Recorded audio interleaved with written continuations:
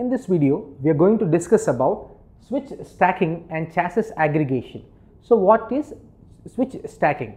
If you see here that a stackable switch is a network switch itself which is fully functional, but it is operating a standalone which can only also be set up to operate together with one or more other switches here. That means it is a fully functional, but when operation it is put under standalone, which can also be set up to operate together with one or more switches here.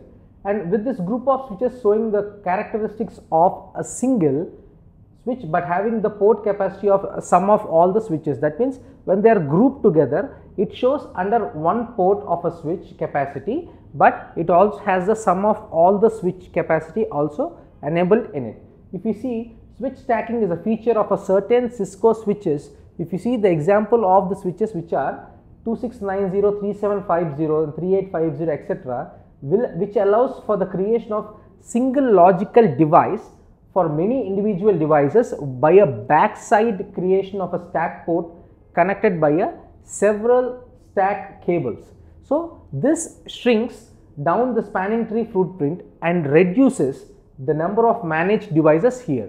So coming to the chassis aggregation, if you see, the chassis aggregation is referring to a multi-chassis Ethernet channel, and then this is the feature seen in switches such as, if you see that 6500 series and 4500X series switches only has this chassis aggregation, and this allows two aggregation switches to be seen as a single device or a single logical device, and the purpose of this is of link aggregation here.